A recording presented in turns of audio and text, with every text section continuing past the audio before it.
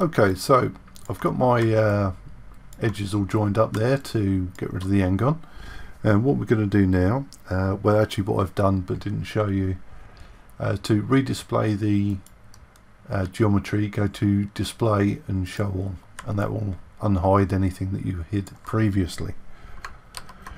Right, so what we want to do is create a button on the side here. Before I do that, I'm going to bring up the scene tab. So editor options, if I go to scene editor, you'll see down here I have multiple things in my screen. So currently I've only got a cube, but what we're going to do is add a new cube. So to do that and get it in place, I'm going to use my original geometry to select an edge down the side, and then I'm going to copy and paste it. So it's edit copy, edit paste, and you'll see that's created a new object here.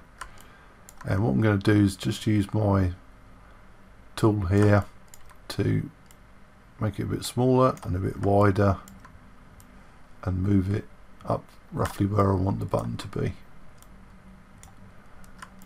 Okay, I'm going to use then Control and R to Control and F to zoom in a little bit, and I just want to make sure it's just inside the object there. Now we're going to extrude it, so modify and extrude. Oh, it says I need something selected first. I need a polygon, so there we go, that's got that polygon. So modify and extrude, and then grab the button and bring it out. Oh, come on. Oh, I'm having a nightmare today. Let's undo. There we go. I'm just going to hide this so I can see what I'm doing. So that's better. So it's modify and extrude, and you see it's going in backwards at the moment. I want it to come this way, and then if I just click the eye on my scene there, I'll see my the rest of my smartphone model. So escape to drop that, and now we want to put some soft edges on here. So I'm going to select all around the top, and then I'm going to select these edges here. Actually no, I'm not. I'm going to just select the top ones, because I'm just going to really soften the top and leave the sides a little bit sharper.